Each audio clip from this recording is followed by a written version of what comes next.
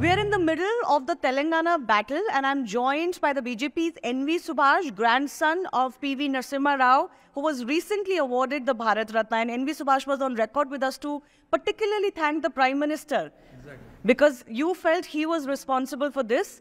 He's coming to Telangana yet again to campaign for the BJP. What impact do you think the Prime Minister has been able to make in Telangana? Definitely, there will be a lot of scope for the Bharatiya Janata Party to develop here, as we have seen in 2019, from 2019 to 2024. Wherever the elections are happening here in Telangana, our graph is really growing up. The second thing is, as you are rightly said, that Bharatiya Janata Party is a growing stage here in Telangana, and Prime Minister himself has said that the Telangana will be the gateway for the South India for the Bharatiya Janata Party. And out of 17 seats, the parliament seats which we are fighting, if you remember, if you see in the archives, any of the political parties in Telangana, they only count for 16 out of 17, including BRS and the Congress, of course MIM. But we are fighting for all 17 seats, and then our results will be definitely will be much better than other political parties.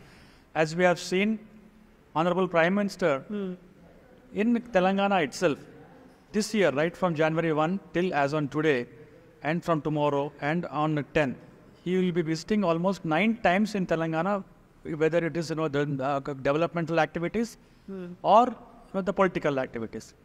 So this is a very fertile land for Bharatiya Janata Party. Catchment area for the Bharatiya Janata Party. So tell me personally, for you, your father was associated with the Congress Party for so long. He was PA grandfather, and then obviously he was the Prime Minister as well. Will the Bharat Ratna to PV Narasimha Rao also have a factor? Yeah, definitely it will have, because from 2004 till 2024, we would know the members of the family of late Narasimha Rao and his well-wishers and so many other people, including in the Congress Party, they were asking to give the highest civilian award in UPA 1 and UPA 2. But Narendra Modi, he has such a outreach for different political parties, and then he has proved to be a statesman that though Narasimha Rao doesn't belong to Congress Party, but in Telangana Bidda, and first the South Indian and first the Telugu person to receive the Bharat Ratna. This has a lot of impact in the political circle.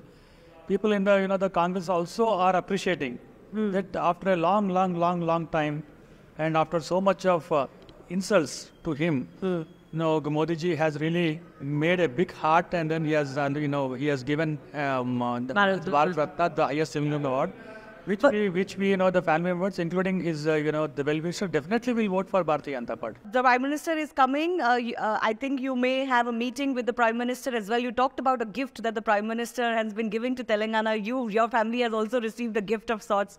How sweet will be that moment? Because you recently only received the Bharat Ratna on behalf of your grandfather. Yeah. We are very excited, and Prime Minister office has also called us, and then they have asked that you should come today. And this is irrespective of the political affiliations. So this is only the goodwill gesture, and we wanted to thank him for giving the highest civilian award. And this is very momentous moment, because the Prime Minister of this country is coming to Hyderabad, and then he is inviting all our family members. This is very exciting moment, including our kids are also happy because they have seen Modi ji on the the TV or just airport. But when we have an interaction with him directly, have to see what he talks and then what we give answers.